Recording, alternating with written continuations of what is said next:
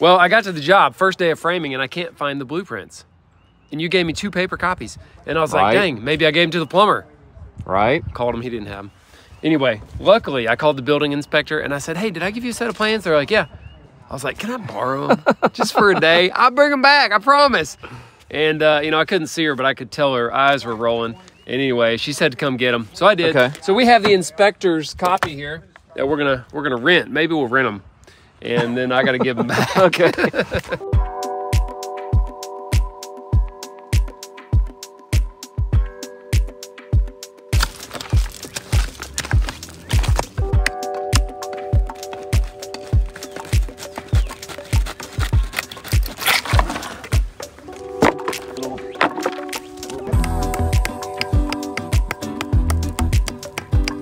It's been a few days, but we're back on site to start the framing, and we're checking out our slab. And what I can tell you is that for the conditions that we had when we poured this thing and when we were finishing it, it turned out awesome. It's pretty smooth, it looks pretty flat and level. Arlo and Ray did come back and cut these control joints in it later. So we're gonna get this thing cleaned up. Our lumber is coming soon. Jamie had to go get the plans, he forgot them. That's a normal Monday, and we're gonna get cranking. Yeah, John texted me like 30, 40 minutes ago. All right. And also the trusses, the 4 trusses are coming today. Yeah. Oh, good. Yeah, I was like, oh crap, I hope we have them, because if not, we're... What's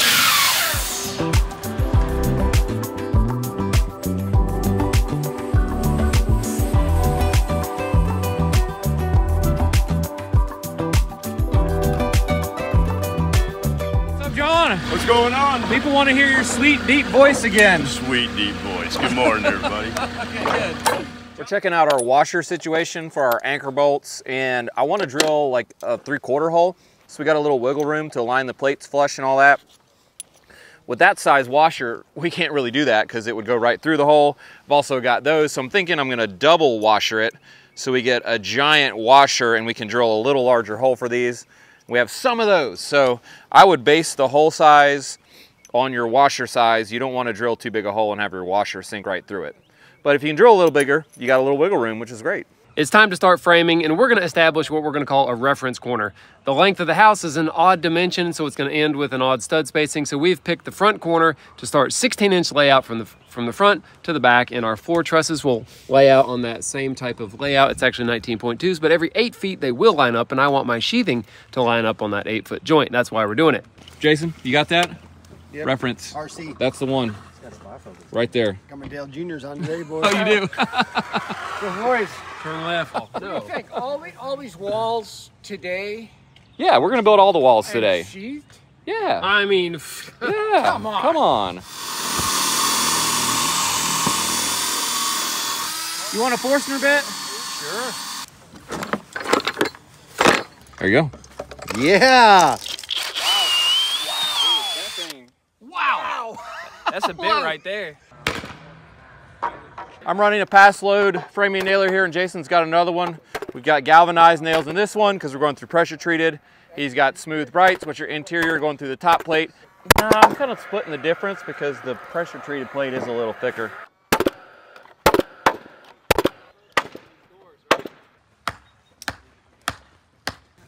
Yep.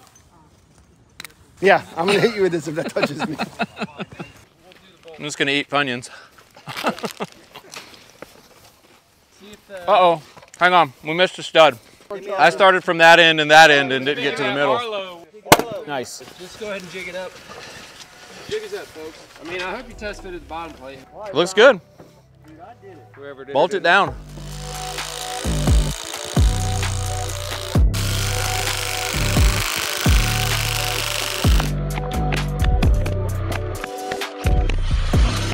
Homeowners here. Kick it a little.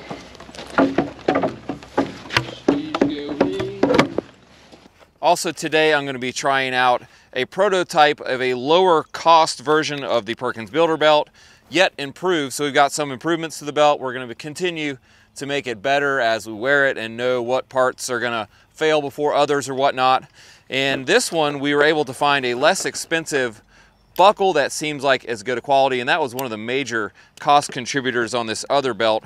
And if you're really wondering why I'm doing this today, it's because Arlo forgot his tool bag on framing day. I brought all my tools, but I left my tool bag at home. I don't know what I was. He's gonna wear my old one. I'm gonna wear the new prototype. We're gonna work. For our mud seal gasket right here, instead of using the foam sill sealer, we're using the Lexel with the Cobra nozzle, which is this invention that the guy that made Lexel invented. It gives you a nice wide bead. We're doing 2 beads of that, and it's just gonna squish out to give a solid gasket, and it's even squeezing out the sides. Cobra! We're using 2x4 studs here, 16 inches on center, and that's what the code is if you have another floor and a roof load in this area for a wall like this. And we're gonna use the Zip R sheathing, which has 1/2-inch layer of rigid foam. That's really gonna make this wall perform just about as good as a 2x6 wall once we have our conventional insulation plus that.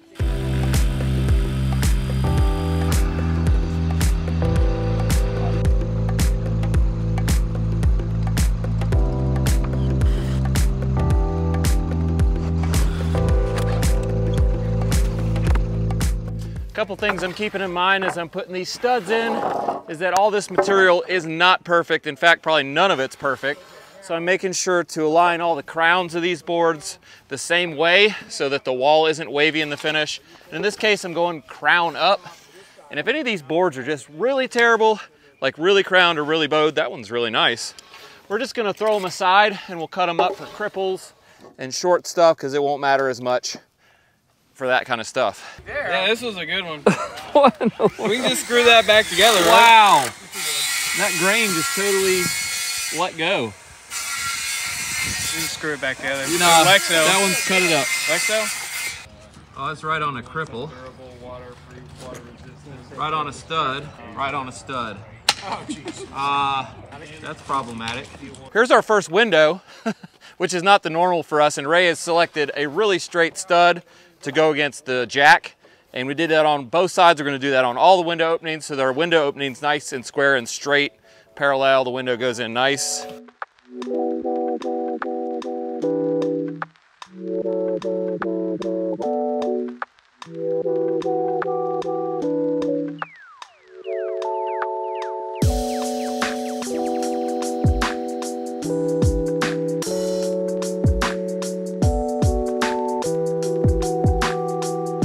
Hey, does this front wall need headers in the window openings or no?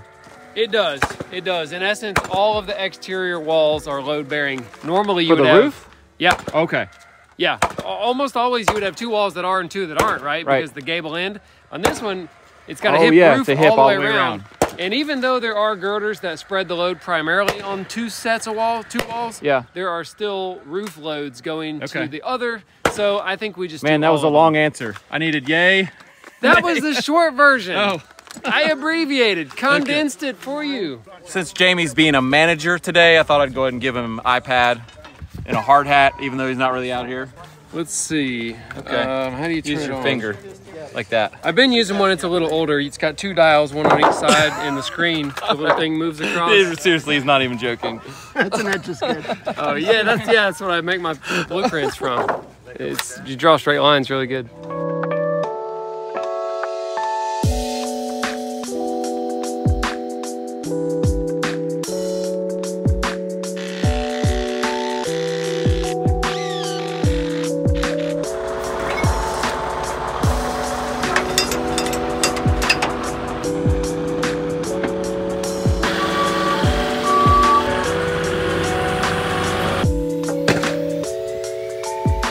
Some good news and some bad news. Yeah, what's that? Good news, it's only 30 minutes till lunchtime. Bad news, Yeah. we need headers, and Cut guy. they're at the bottom of the stack. All right, cut guy's got it. If you know, you Oh. know. If you know, you know. If you know, you know. I'm not the cut guy. I'm the layout guy. You're the both cut and All right, we'll just shuffle all this somewhere. A lot of these headers, for whatever reason, fall a little low to the studs. It's probably because we've crowned the studs up. And we want to be really particular, though, that we flush them, so I'm just getting my claw in there, making sure we're flush on the face here. Before I run either a screw or a nail in here, I'm going to run a screw to kind of suck everything tight. And then I can nail it off, have everything flush. BCO, that way. I know what Arlo's thinking about. beer Yeah. that way. He's aligning the plates based on the direction to the local pub is that way. We might need this. Is that really what it means? Yes, I swear that's what it means. BCO. We need The plate goes that way. We need a You gotta know where your pubs are. I mean, I know where it is. I just didn't expect to see it on a board telling me to put the board that way. You never know what to expect around I got it here. right, though. This video is brought to you by Factor, and they deliver fresh, never frozen, and dietitian approved meals right to my step. And I've been down in their smoothies too. How'd you like that move? Yeah, I wasn't sure where you're going with that one, but it looked good. I guess for some people, planning meals and cooking meals and cleaning up after meals is their thing, but it's not my thing. I like doing this, and then filming all that and making videos about it. So I'm super busy. I don't want to be going to the store or doing dishes. So I've really been enjoying Factor. I can have a delicious and nutritious meal in like 2 minutes with no mess. And I've really been able to cut back on my fast food meals this spring because I want to be in shape for the lake. I don't want to be like, and I feel better. Are you trying to ditch the dad bod or what, dude? Yeah. Chicks love it. Yeah, I don't know if they do. Factor has 34 plus chef prepared, dietitian approved weekly options, so there's always something new to try. Plus you can round out your meal and replenish your snack supply with an assortment of 45 plus add-ons, including breakfast items like egg bites, smoothies, and more. What I really enjoy about the Factor meals is they're not boring and bland like some other packaged meals I've had. They're all very different, and I'm into wild flavors, if you didn't know. I like hot stuff, I like eclectic stuff, and they have normal stuff too, but I've been really pleased with every package I've opened, and that's really important. If I cook a meal and pay for it, I want to enjoy it. And finally, Factor is very flexible. You can change your plan, you can add more if you want to enjoy with loved ones, or you can skip a week if you got some special events and you're going to be out of town. So if you're like me, you have a huge to-do list and not a lot of time to cook, but you still want to eat great, just head to factor75.com and use my code Perkins50 and you'll get 50% off your first Factor box. Thanks again to Factor for sponsoring our video. Let's get back to work.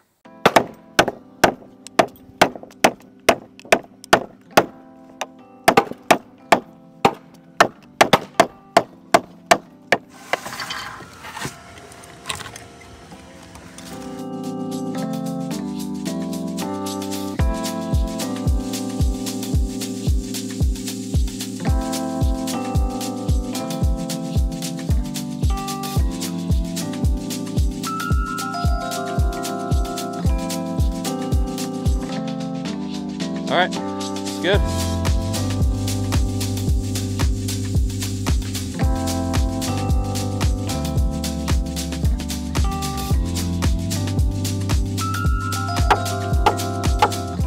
We got these two walls coming together here and the plates aren't flushed up exactly, but I'm just gonna use a toe screw, and I've already hit it in once, but I'm gonna hit it in again, right here at an angle. Right. You can see it just flushes everything up really nice, and that matters in the finish. But that sucks. Yeah. Oh, that sucks. Yeah. Stuff like, you don't want that. When your drywall lays flat, you don't want that. You want that to go down the wall and... No, you don't want it to be wavy like that. Oh, no. I'm being sarcastic. That's a building inspector.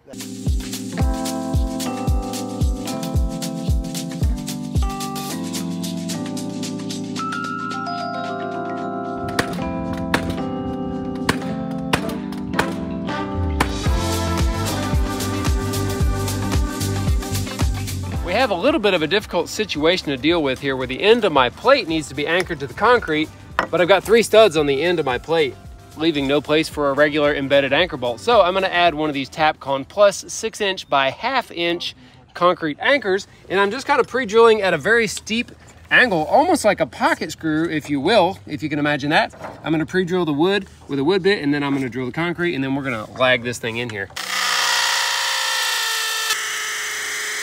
We're gonna be driving these bolts with an impact wrench, and this thing is really powerful. It's powerful enough to destroy your socket set if you don't use the right type of sockets.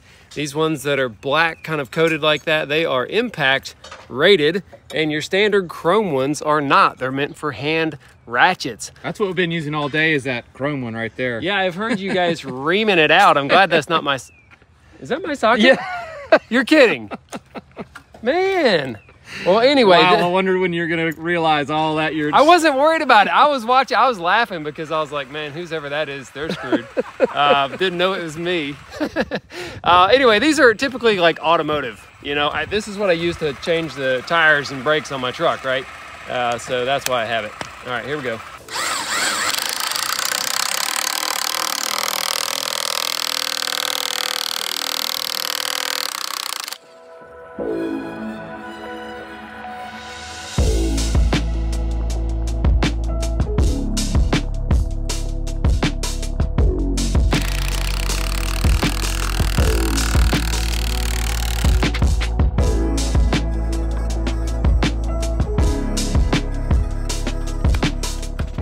Something interesting about the way we're framing these walls with no rigid sheathing put on them before we stand them is that there's no real strength in the wall this direction at all. You can see they just move freely. And for that reason, we do not want to put any load on top of these walls before we get them either braced really well or put that sheathing on the outside. We're going to put bracing on the inside like this so that we can still put the sheathing on the outside with the braces installed.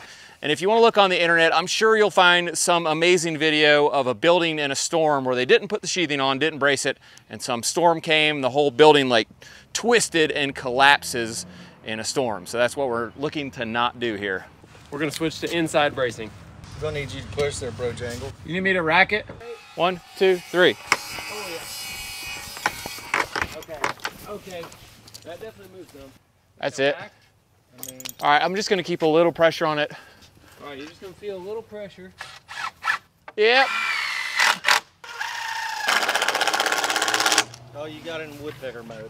Hit it 3 times. That's showing really good right there. Yeah. I'd say hit it. I want to point out that Arlo still has his old hammer. And if you remember from a previous video, we called this thing the Bone Daddy. That's right. Because of the bone that's sticking out the end of it there. This thing came across on the Mayflower, I think. You can't break this hammer. In comparison, hold that up, Arlo. Look at this future Blade Runner hammer compared to that thing. I mean... Yeah, but Tony, when they need some weight and you want to hit something new, Yeah. I don't know, man. I don't know how you're using that thing. I don't know how you wore out a hammer. I've never even heard of that. These 2 exterior walls are probably the longest single sections of wall we've ever done without windows and doors, which is interesting. It looks kind of plain, but it's really needed in a small space like this as far as just a wall surface to put furniture against, put a TV or entertainment center.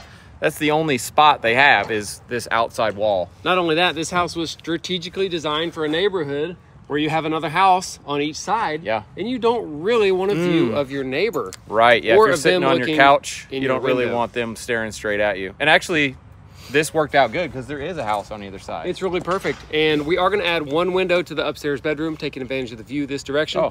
Oh. She added that. I didn't even know that. Well, now you know. The homeowner was going to add another window to this side until I shared with her how excited I was to finally build a house with an entirely blank surface. We're talking like 30 feet wide, 20 feet tall, just siding, no windows or anything. And she is all about keeping me low stress on this job. Yeah. Can you believe The that? siding will go super fast with no openings too. That's right. Just And get we're out. gonna rent a lift, right? We sure can. I Like think a basket we should. lift. We can just I think go we straight should. up it. We've got our smoke wall assembly drawn on the floor. It's 2 walls with 2 layers of 5/8 drywall between them.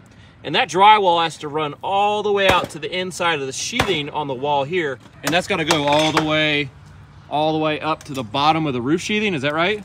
Absolutely. From the concrete slab to the bottom of the sheathing on the roof with 0 exceptions for penetrations. 0. None. That's what he says, 0. So we're going to try to do it.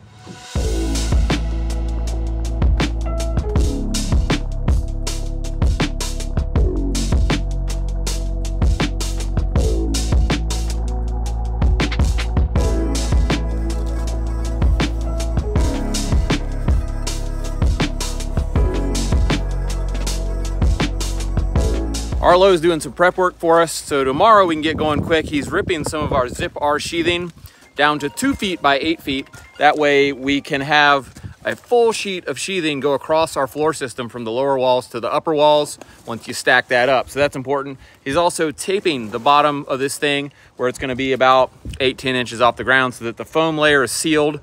I don't know, I think that's a good idea. I don't know if that's spec on it, but we've been doing it.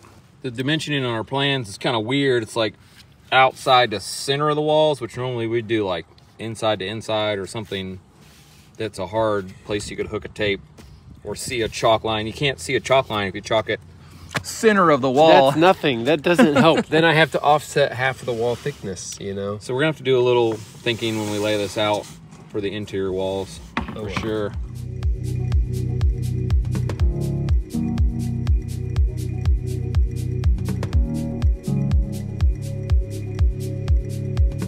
That's a wrap for today. Great day. I think we're gonna be in a position where it could potentially be setting trusses by the end of tomorrow, getting the second floor going. So we're gonna head to the house and enjoy the rest of this nice evening.